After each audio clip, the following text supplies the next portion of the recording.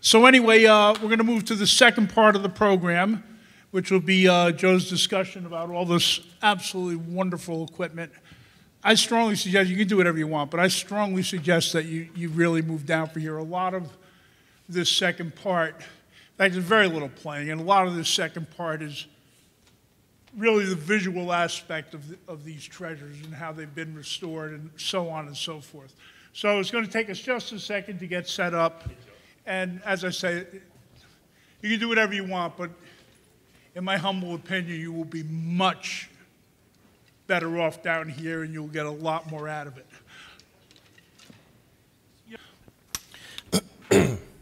Thank you, everyone, for attending today. It's my pleasure to be here, of course, sharing with you some of my madness with vintage drums.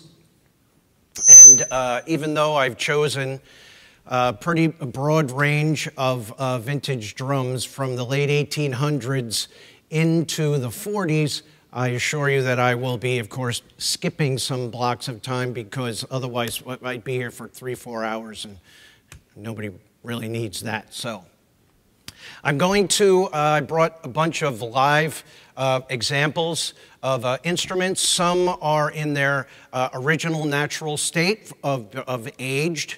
Others are ones that I have completely restored. It's part of my thing as well as being a vintage drum restoration and repair specialist through different varieties of restoration. Some clients want them looking just like they did when they were made. Other clients would rather prefer to have them kind of in a relic state or of such.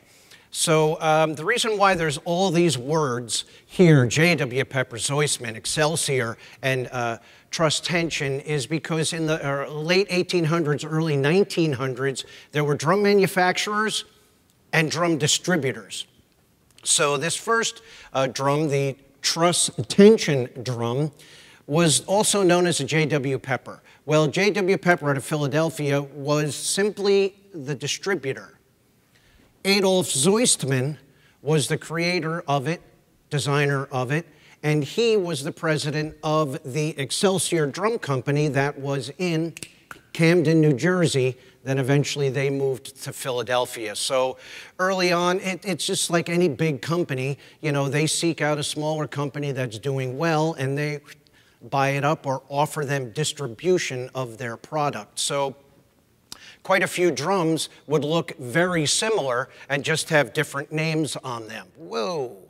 So this is a very poor rendition of the Excelsior interior tag, which of the time period, they didn't have badges on the outside of the drum. All the identifiers were on the inside, and that came from the Civil War area rope tension drums. A lot of time with rope tension, you can't tell the provenance and the value of them because everything that's important is written on the inside, and there were no vent holes then that you could just peer into. So a lot of times, if you didn't want to deal with disassembling a rope tension drum, which could be madness, you really had no idea what was going on the inside. Well, of course, that continued along. So this is the condition that the truss tension drum was in when I saw it on eBay. And my first thought was, what in the name, what is that? What's happening? But I was able to see past it and say, if I'm able to resurrect this thing, it's going to be a celebrity. I just felt it, you know, with these instruments and the history of them, there's a lot of love and passion and mojo that's on these things, you know, and vibe. I mean, this drum is 131 years old. It's just wonderful, and it's still, luckily, in 131 years, not one single part is missing off of it, including the chain, because this was a marching snare, 16 and so inches, that clipped on, and the leg rest, onto the leg rest. So to have including the heads, These heads are 100 years old. So it was just amazing. And when everyone else looked at this thing, they were like, number one, I don't know what it is. Number two, it's ugly and it needs too much work. Now, this is a blow-up of what's known as the butt. And on any snare drum, you have the throw side, which operates the snares, and then you have the butt side that anchors the snares. Well, normally it is one piece screwed onto the shell, and the wires or two strings go into it. Well, here, being the industrial era, the industrial age, their idea was we're going to upgrade rope tension drums. So this is an industrial, if you see it now, it's an industrial version with metal and over-engineered trinkets. Instead of coming up potentially with maybe a better design, they chose to go this way. So in their minds, this butt has 4 J-hooks, 4 fasteners, the anchor box, a screw, a washer, a spacer, another washer, and a nut. There's 14 parts just to the butt alone. This entire drum has 124 parts to it. Madness. And I only know that because I completely disassembled this thing. This is the metal bands, the original condition of the metal bands, and then it restored. And I'll just kind of give you a little secret on this. Instead of going and meddling and polishing and cleaning, when I disassembled it, all I did was look at the back of the band that for 100 years was on the inside, and it looked basically like that, and I just flipped them over. Kind of cheated a little, but listen, with 124 other parts, you got to take it where you can get it.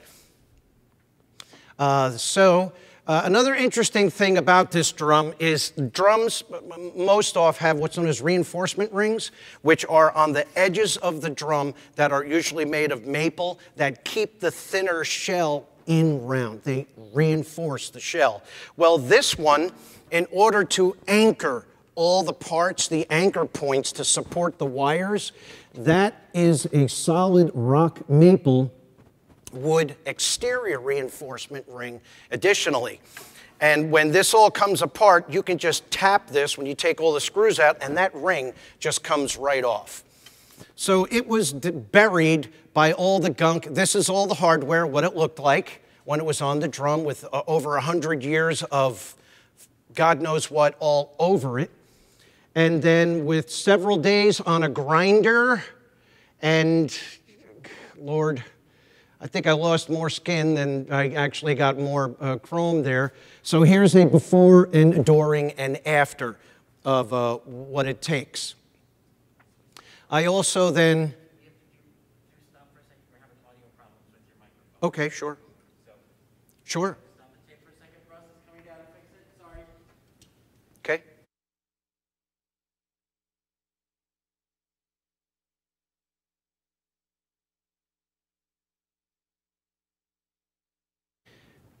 The wire is one continuous wire that goes all the way around and clips into these receiving blocks.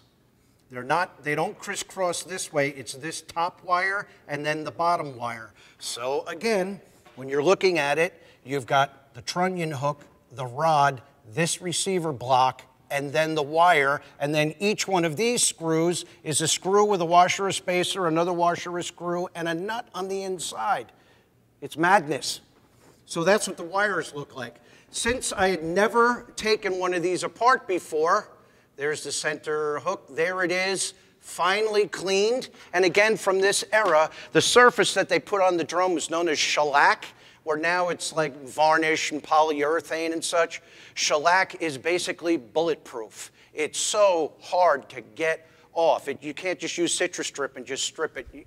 It's, boy, learn by doing with this. There it is in the finished state, and then I touched to build up the design of it, and there's the beauty all finished. There's before, there's present day. And there's, look at that, all that beautiful butt there. And that's, you know, yours truly at a drum show. That's the way it would have looked being played and performed. Guys marching down the street with it in parade.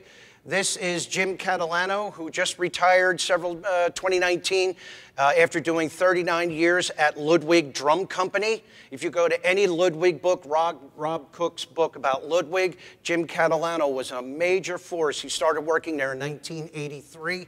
He loved the drum and wanted to have a picture of it. This is an example of a gentleman who lives in England. His name is Sticky Wicket, and he is a 20s, 30s, 40s drum enthusiast, has a beautiful collection, plays, periods, really studied it. This is his drum, which is bird's eye maple, and all the surrounding bits, the trunnion hooks and blocks, are in brass. I certainly contacted him and tried to own that drum, but not quite yet. He's not ready to let it go. So we will carry on. All right, let's see how this is going to work. And we will get into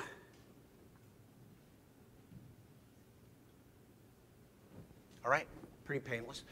This, before I get into the World War II, there was only one other company in western Pennsylvania, oddly enough. These truss tension drums were only made by two companies. They were both in Philadelphia. This is the George Van Sant version.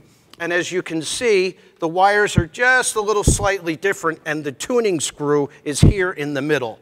Now, this is, if you could see there, when it'll be cleaned, I'm not going to do a total restoration like I did on that one. I'll leave this to be a little more relic, but again, this has got the type of hook to hook on, and these heads are over 100 years old, and these cord wires are animal gut. And the heads from that period through into after the war, when plastic became popular and Remo made plastic heads available, it was all calf and goat skin and animal skin, pig skin, etc. So this then, moving forward into the 1900s, is an example, and this drum is a Fred Gretsch drum, but however, if you were to see a duplex or a Ditson, they look exactly like this. And again, it was manufacturing and then distribution. And you can see that back in the day, drum companies also were banjos and drums. So once you have the idea of a banjo and make up in your mind, you can see how much it resembles a banjo. And in fact, these hooks on the hoops are actually banjo shoes, or what they're called. They're banjo parts, with all of these lugs on it back in the day. The sizes also were maybe 16, 15, and a what have you, because the heads weren't manufactured in a factory, they were handmade, the collars, etc. So they would make them to fit the specific drum. There's your 1900s. This one then also is another example, which is known as the thumb screw tuning. So instead of using a key, and it makes it much easier, you literally just tighten it. Again, the same banjo situation, but utilizing the banjo shoes in the center where the rods screw into the hooks. So it just makes it one piece, and then you tune it by turning the thumb screws on the bottom.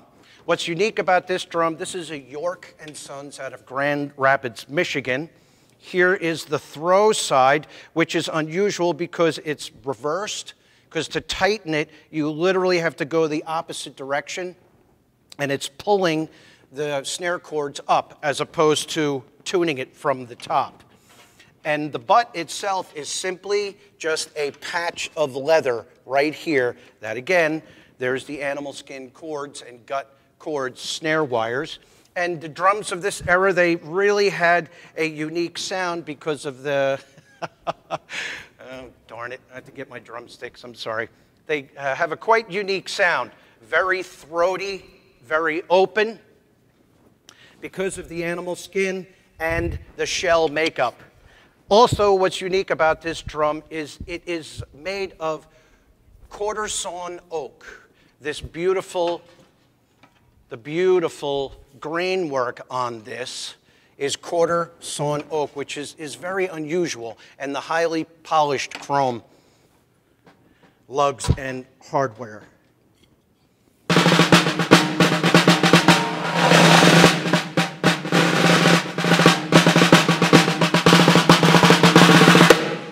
So it's got a beautiful sound that is very responsive to tuning. Or even it's looser.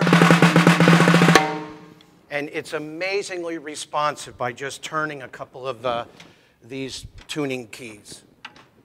So with that, I will, the 20s and 30s era, Peter's drums here are gorgeous examples of the instruments of the 20s and 30s, utilizing this little China Tom wood blocks because it was the vaudeville silent movie era. So there was a lot more sounds going on, replicating, like at the end of my solo when I did the natural nature sounds. These guys had an amazing array of sound effects, of whistles, horns, train, cap guns, everything with a silent movie going on. Just think of, Harold Lloyd and, the train, they're chasing, they're running and all this. They would have to see what was going on in the movie and replicate these sounds, very theatrical. And you can see that that's the way it was set up then until they got into the 30s. Oh, and then, of course, the gorgeous painted heads. I mean, this was the 30s, into the early 40s was the Deco era prior to the war. So Deco was very fluid and lines and just really, really put their efforts into the visual aspect of the instruments. The light on the inside was twofold because of the animal skin. It was very susceptible to humidity. And when they get really humid, it absorbs the moisture and gets really flabby, and or when it gets very dry, they then go the opposite direction. And a lot of times they'll warp and the heads will just split and break. So the lights on the inside were designed to backlight the picture or the painting and also keep warm air inside the drum to allow it to not be susceptible to the humidity. Gene Krupa in the 30s then, with his playing style, not only did he just take the drum set and put it in front of the band, which the drummer was always in the back, made it a primary visual force and a solo instrument, a band leader situation. He also was the person that was responsible for getting away from tack bottom heads, which I have pictures of, and he said, why don't we have heads tunable on both sides, which they were like, okay. So early Slingerland drums in the early 40s had 2 snare drum lugs on it because they didn't have single tom lugs at that point. So not only is Gene Krupa responsible for changing the entire style of music at that period, but he actually was a major contributor on how drum sets are designed still today. So it's quite amazing. This is the War Production Board WPB logo that once, of course, we were involved in the Second World War. The War Production Board was in charge of every manufacturer of many, many things that went towards the war effort. And this was completely involved with drum manufacturers. They would go in and say, here's what you're going to do, here's what you're not going to do. The L37 stands for the governmental ruling that only 10% of each instrument could be made of metal, 10%. Some companies like Rogers, there are no Rogers World War II drums because they went into the Rogers company and said, yeah, you guys are going to make gauges and altimeters for fighter airplanes. We'll set you up with the tooling. You'll have to train and completely rework yourself. Just like what the United States did, every single person in the United States was somehow involved in putting forth towards the war effort, whether you were at home collecting cans, tires, war bonds, or, of course, being the actual soldiers that were on the front. It was a super collected effort to put forth to keep that going, which was just wonderful. Unfortunately, we certainly don't need that crisis again, but we certainly nowadays, and of course this is my opinion, you guys, is we need more of that unity in the country. We need more of that instead of people at each other and causing harm and such. We are lockstep, arm in arm, together, regardless of race, color, creed, etc., moving forward as a country. That's what makes it stronger. And from that crisis was born these amazing looking instruments, utilizing the only material involved at that time, which was wood. There was actually a USS Drum submarine, and that is the logo, which I just love that logo to death. And you may not be able to see it, but on the bottom, if you look at the artwork, you've seen that artwork before. Can anybody, give me an idea of identifying that artwork, the style of it? Okay, at the bottom of it, it says Walt Disney Company. They actually hired the artists from Walt Disney, and if you see it now, you can see a little bit of familiarity to it. This was the 228 submarine, the USS Drum. This was their logo. There was also a Fort Drum, and Fort Drum was just a crazy giant hunk of concrete in the middle of the Philippines in an area that it looked like a ship, but was designed just to be there, a solid base to ward off any enemies coming in. That was Fort Drum, which I thought was quite interesting. So here's an example of several of World War II drums utilizing wood, of which a lot that I have here today. This is the manufacturer Leedy Drum Company, which I'll backtrack a little bit. And in 1929, Ludwig and Leedy were purchased by C.G. Kahn. C.G. Kahn is an instrument company, wind instrument company. And they purchased Ludwig and Leedy. And Leedy was either on one floor and Ludwig on the other, or side to side. And they do have some similarities. Ludwig himself worked at the factory, and what was happening is he was losing control on design suggestion and where he wanted it to go because it was no longer his company. So he then said, okay, I've had it, and I'm going to branch off and do my own thing. This is an example. Let me shoot ahead a little bit. Here's some more examples as well. This drum here is a Ludwig drum, but however, Ludwig did not make this. C.G. Kahn made it in the designers. So at this point, Ludwig and Leedy are C.G. Kahn, and when Ludwig tried to come out with his own drums again in 1937, he had a badge on it that said WM period, F period Ludwig, and C.G. Kahn was like, listen, when we bought the company, we own your last name. You can't even use your last name anymore.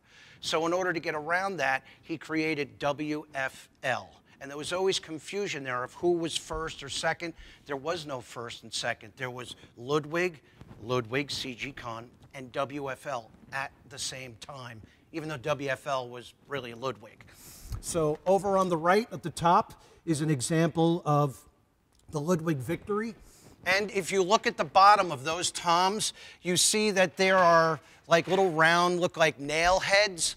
They are actually tack bottom heads. So what they would do is, on the bottom of the drum, instead of having, as I told you before, Gene Krupa, they would literally spread the skin around, and with tacks, they would tack it in, and it was not tunable. And sometimes they would paint the bottom to try to prevent the humidity from coming in and out. But what would happen then with that is they would stifle the drum. And if it was thick pigskin, it was just difficult at times to get them to sound good.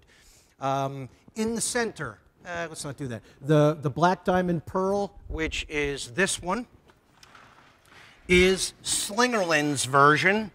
This is the most popular one today. And this is the one that's kind of the household word. When you say when you say World War II drums, people go, oh, yeah, rolling bomber, rolling bomber. Even though this is a rolling bomber. So Slingerland's version, because Slingerland had the money, these are before you weren't able to have them anymore. These are actual genuine rosewood, which is beautiful. Maple hoops. The shell itself is made up of maple. And they even went as far as making the throw mechanism and the butt all of rosewood, being rosewood. Where some of the other companies didn't go that far. Again, I'll come back to the Ludwig one. Here is they chose to have thick rock maple hoops curved over, which these are my favorite hoops. They sound the best. The drums that I did the solo on, those drums are made in 1942, and I revamped and upgraded those, and I have some pictures of it too. They are World War II drums. This is the matching snare to it. And the general idea is that people are like, you can't play these drums. They're not playable. Well, I beg to differ. That's one of the best sounding drum sets that I own. And it's not like I was, just doing brushwork. I mean, I was kind of hammering those things. And the several weeks prior to this concert, practicing every day. And they just respond unbelievably. They look beautiful, and they just sound amazing and are quite unique. This finish is known as a Duco finish. It's a painted finish. There's some more loveliness going on. Some more loveliness. Now, the drums that I had showed you prior, off onto the side, which was this snare drum, that's what they look like when I bought them. Somebody along the line in their lives decided that they would look better if they were painted that color green. So what was good for me is that a majority of people look at World War II stuff, they're like, nah, not interested, and especially if it looks like that. I had to completely disassemble the whole thing and refinish it, and I decided to go with a blended lighter color, so it's not the typical dark-looking wood of the era. And again, these drums just respond oh so beautifully.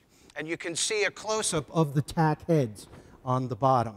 What I did with those drums is I made them double-side tune. I completely reworked and upgraded them so you can tune them on both sides, which makes them one of a kind. There it is again. Ugh, memories. Now, what's quite unique about this kit is the gentleman who bought them new and owned them decided to date it and sign his name and put his address. When I found out on the inside, it was like, man, when you can get any kind of provenance or backstory on these instruments, it's just amazing to see where their journey has gone. And then the next owner decided to do the same thing when he saw that. So he put his name in pencil, excuse me, and also put his address, which is just unique. It really gives you a little insight. There's the drums to the left that are finished, and that cat head was originally a part of it that I just restored and upgraded as well. I have no information about that. Maybe the band was called the Howlin' Cats or the Jazz Cats or something. So again, another unique situation there. Now, these drums are WFL first version. And most people have no idea what I mean when I say first version. There was several unique things going on with this drum kit. Here is an example of it. Let's see, did I bring the, all right, I can. This drum kit, yes. Ludwig and Cecil Stroop were combined together in a company. Cecil Stroop did instruments in the 30s called Master Touch, and he had an incredible engineering, mechanical mind, but not very acoustical.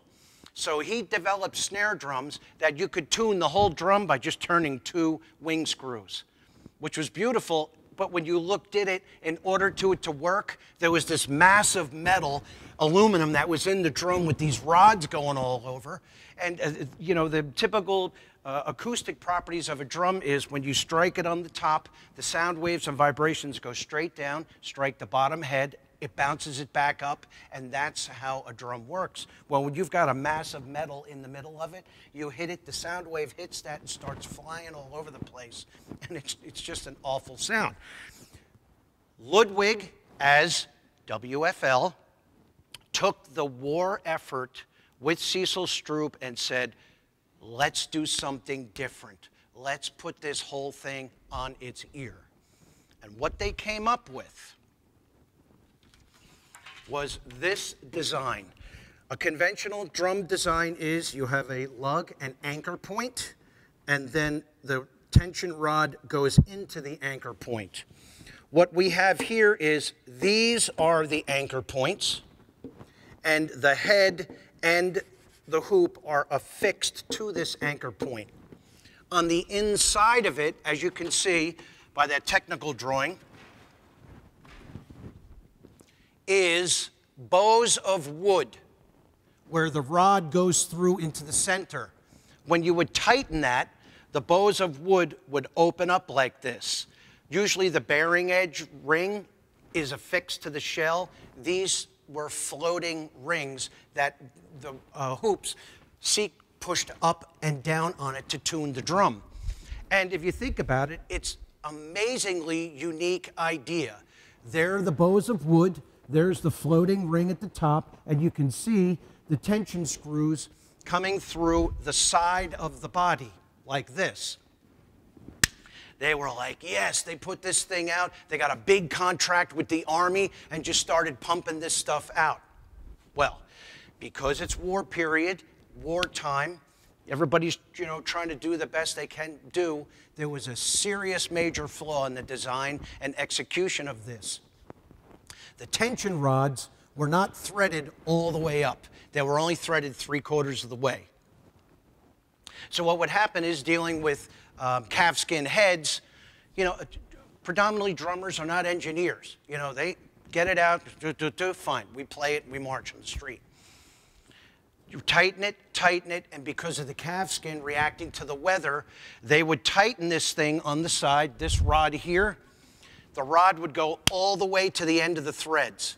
Now, in the center, you see those big cup washers where the rod's coming through. That threaded piece is just press welded. What would happen is these guys would get to the end and they'd think, what's this? And they would force it and snap that press weld. Now the rod just spins. The entire drum is no longer tunable. The entire drum was no longer tunable. Well, after they cashed a check from the Army, these drums started coming back. Again, Cecil Stroop, engineering mind, not acoustics. This drum, as a parade drum, could not compete with the other parade drums like you had seen here played earlier. Those drums are big, they're throaty, they're loud. This thing, with all of this wood and all this acoustical interruptions, just couldn't sonically compete with the other drums as well. Well, this was a serious problem that almost put Ludwig, as WFL, out of the drum business.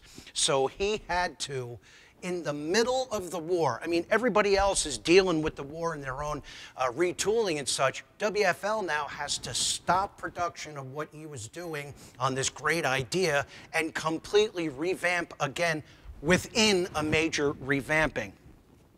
And his idea was, just for the sake of staying afloat, this is the WFL second version, which is almost identical to the Slingerland rolling bomber. He went back to conventional lugs, although these are walnut, the throw and the butt, calfskin head, very similar hoop design as Slingerland.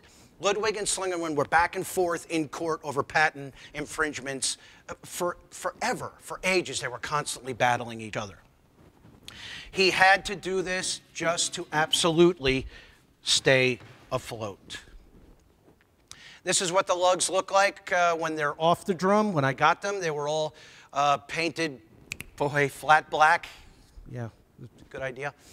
That's what they look like stripped. Yes, I had to hand strip each one, kind of giving you a little insight into my mind and my psyche. This, however, is the result. So, you put in the effort, you look at it, and when you can see past the negative, you then get this amazing looking instrument that in itself, again, born from crisis, is just art. It's simply just art. although it was a colossal failure. These are the wood parts. I have a whole kit for that I had to recreate. And this is that entire kit with the hardware setup. So they had those crooked kind of clamps on them with just wood dowels, just wood dowel going from the clamp on the bottom with another dowel in it, and they held the cymbals. They also made foot pedals, hi-hat stands, and snare drum stands, all out of wood, which were just junk. I mean, you know, they lasted a little bit. I mean, they're wood. They're not designed, but they did the best that they could. At least, you know, gave it the old college try to make the effort. There is the wood pedal. I have a couple of these.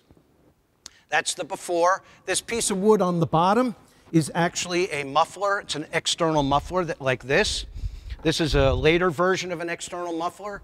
That was basically, well, the disc is missing. It was just a disc of wood and this little bit that just went on the front. And of course, this stuff just broke left and right like crazy. And guys just went back to using metal stuff.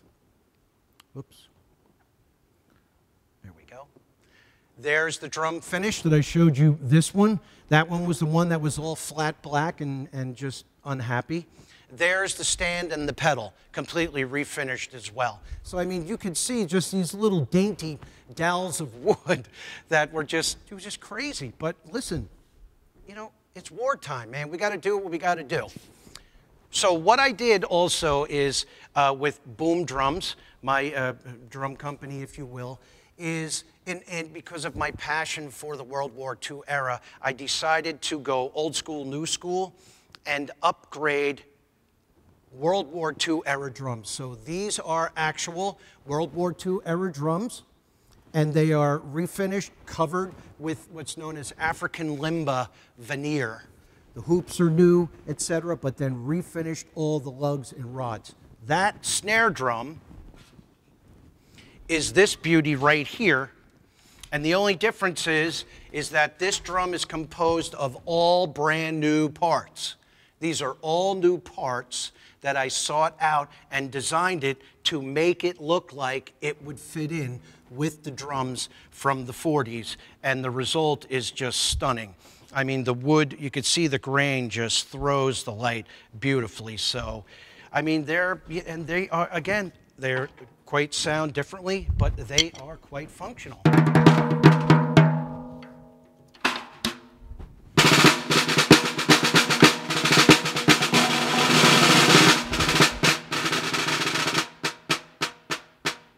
Sensitive, loud. These drums are definitely playable. There is the full kit, 26-inch bass, 11-inch tom. Back in the days then, they had odd-sized toms, 11, 13, until they switched over to make them even sizes. 26 bass and a 14, and then there's that snare drum. And these things sound amazing. You should hear that bass drum, Pete. It's just kaboom. It's amazing. It's wonderful. This is a kit, a replica kit made by a friend of mine, Will Tillman.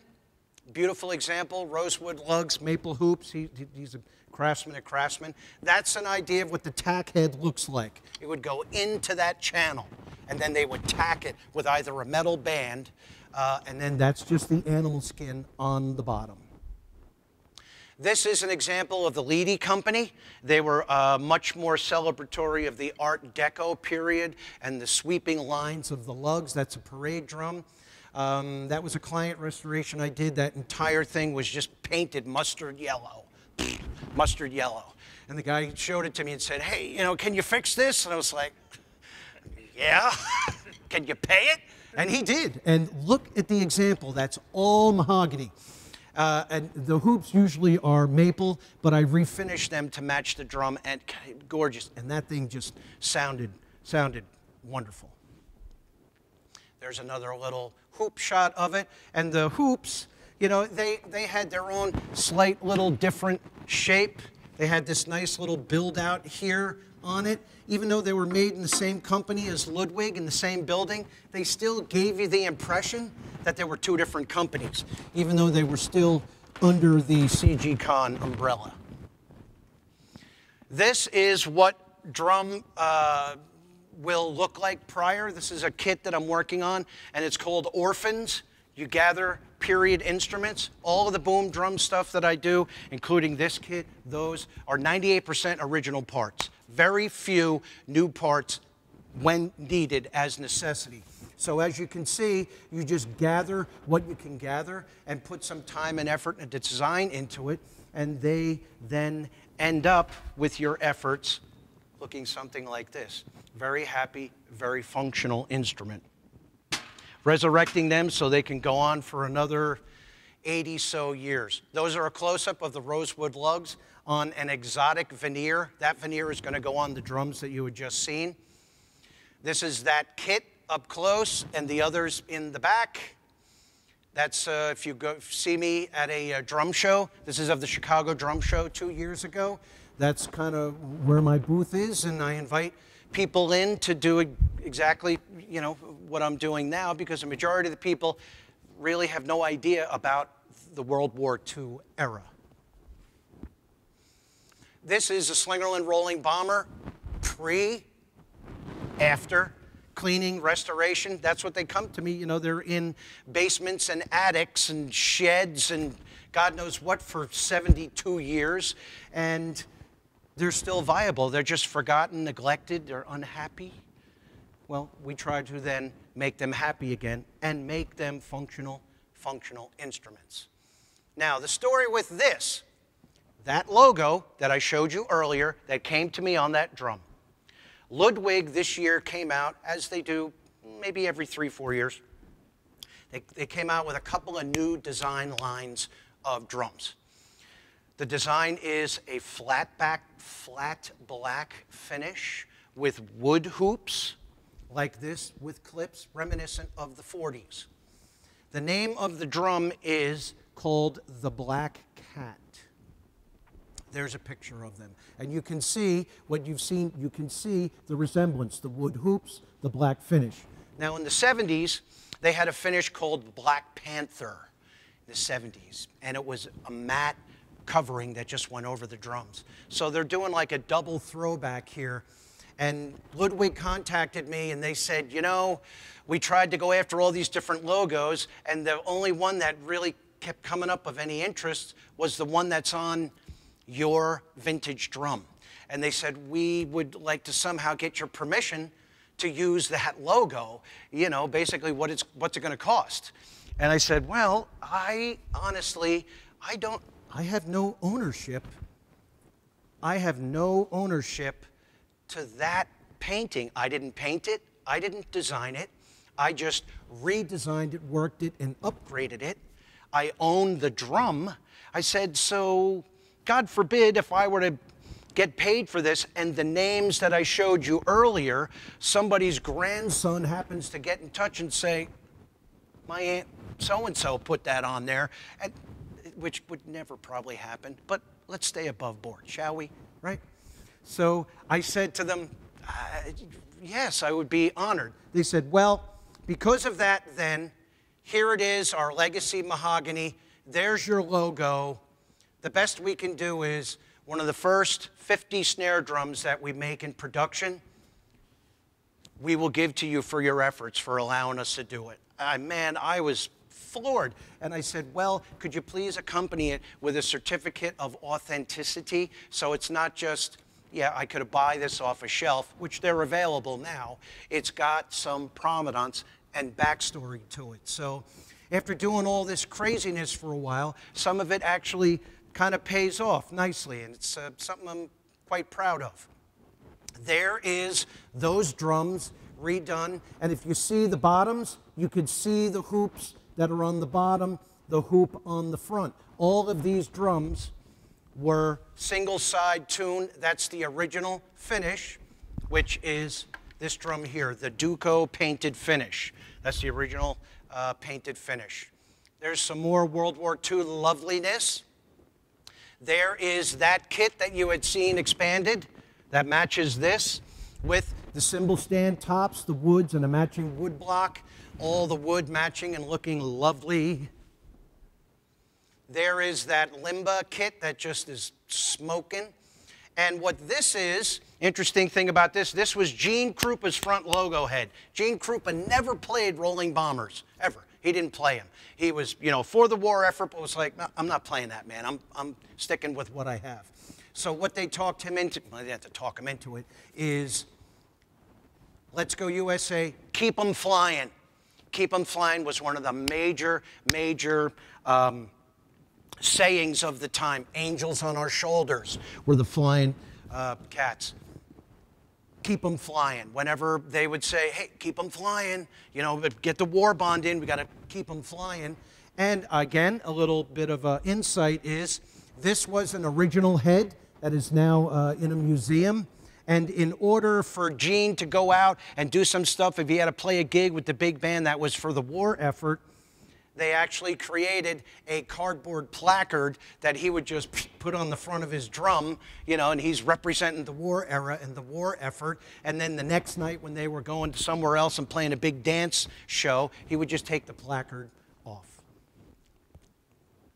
And of course, wow, I guess I like that shirt, huh? Anybody want to take a picture of that?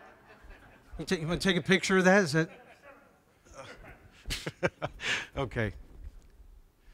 Now, also, I am the organizer and the creator of the Delaware Drum Show down in Delaware. It's every February. Of course, due to our present situation with COVID, it has been postponed like many other things have been done. So it is quite an amazing show that went on for about 18 years.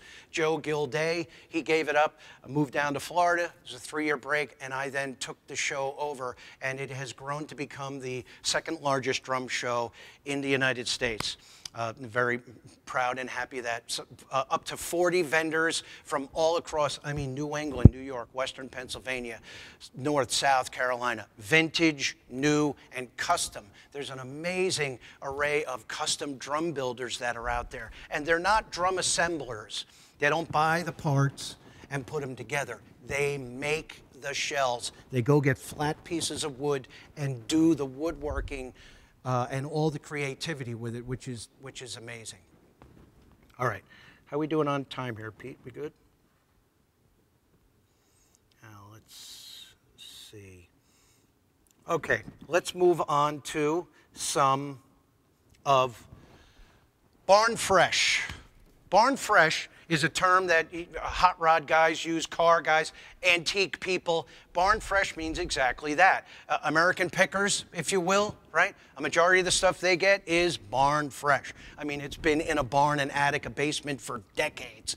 So considering you saw the condition of drums that I get, and then bring them to restored beauty, I thought, man, maybe it'd be kind of cool if I were to do something in the opposite direction and get, excuse me, get newer drums and replicate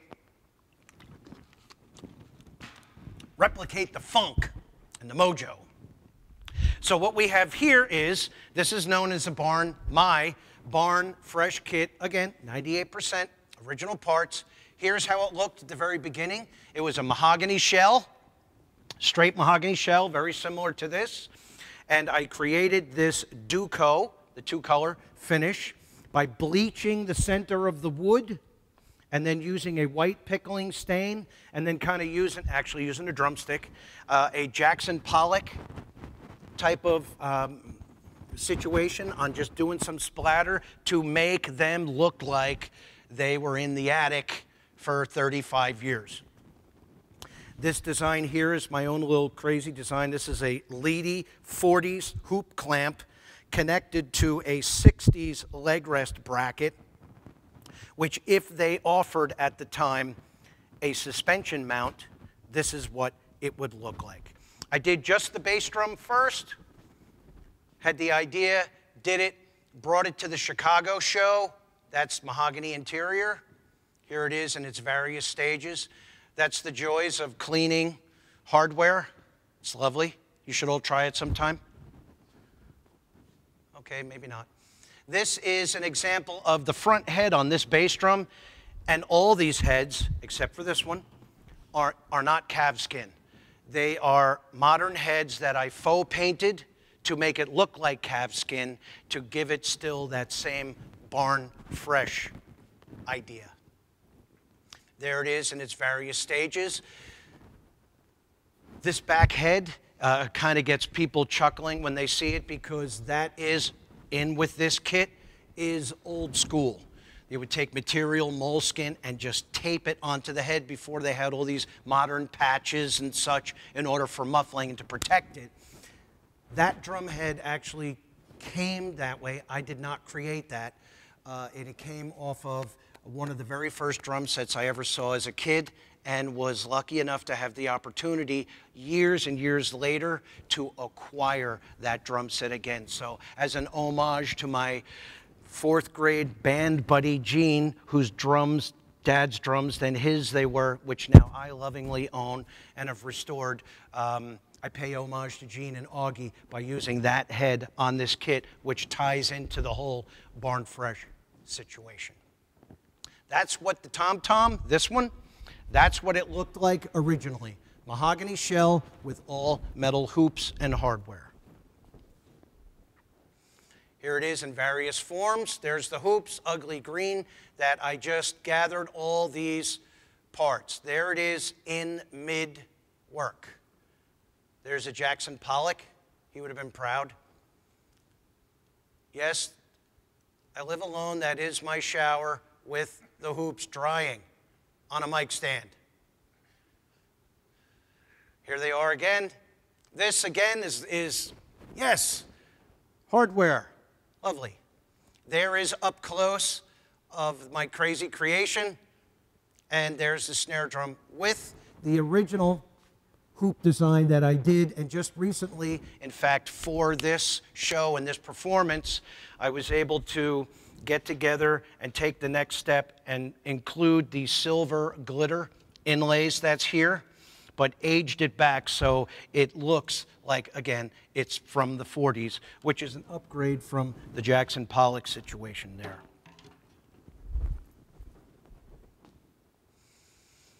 That again. There she is with the glitter glory.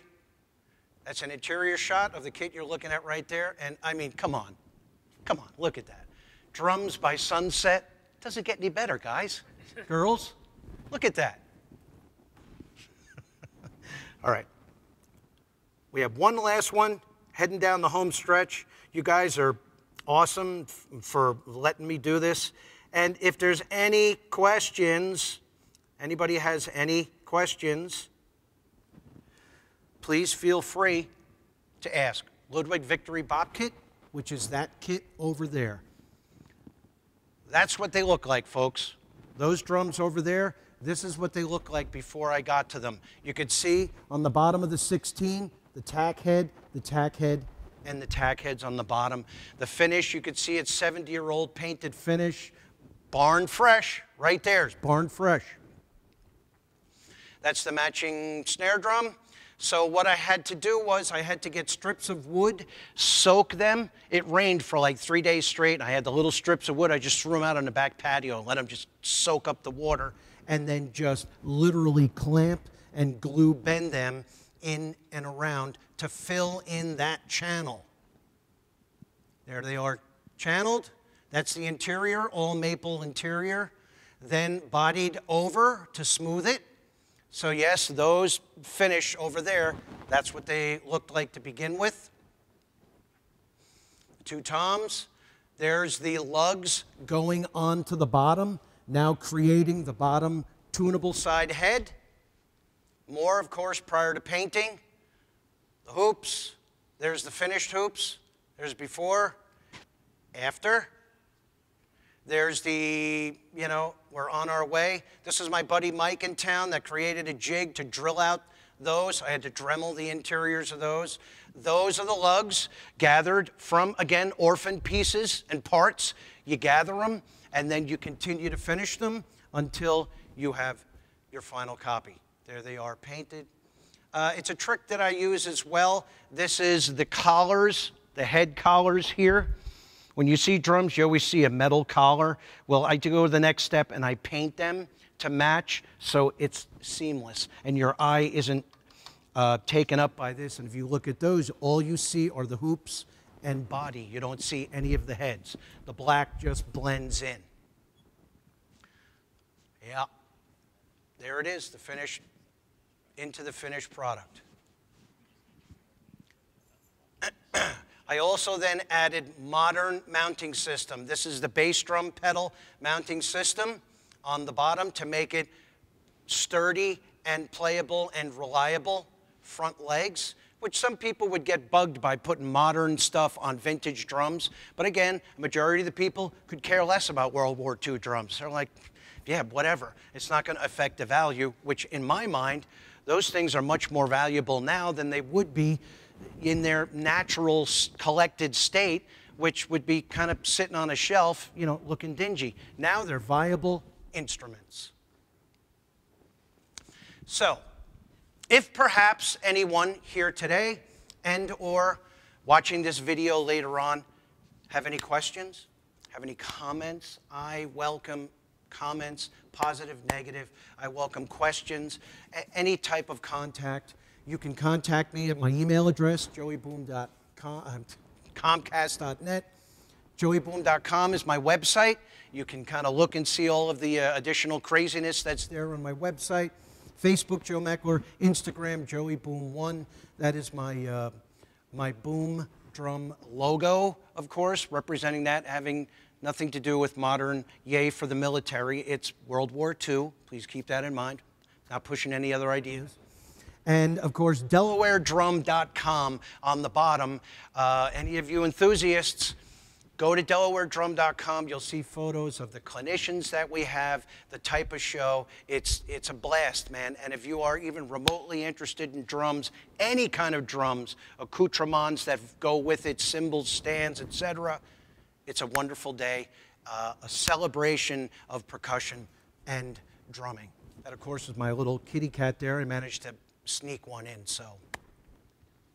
Does anyone at this point have any questions, any comments? Yes, sir.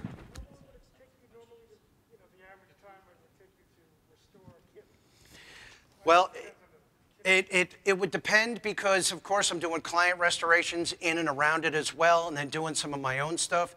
Sometimes it depends upon the severity of the restoration, collecting the parts. Like at times I'll do a restoration like this one. I did this one, it took 2 weeks, and a majority of the time was sunup to sundown. I mean, literally, you know, that's it. Especially if I'm preparing for a show. Some are a lot quicker than others. Drum kits, like doing custom stuff like this. This was on and off for a couple of years to finally get to its present state here. So I take on client stuff that seem to be very rare drums in the worst condition. I don't know, I just seems to be my thing, and I get halfway through each restoration and I'm swearing and cussing, going, what, you know, why am I doing this? But then when it gets to the, this is why. Any other questions from anyone? Thank you very much for getting into my world craziness here. I appreciate it very, very much. Ladies and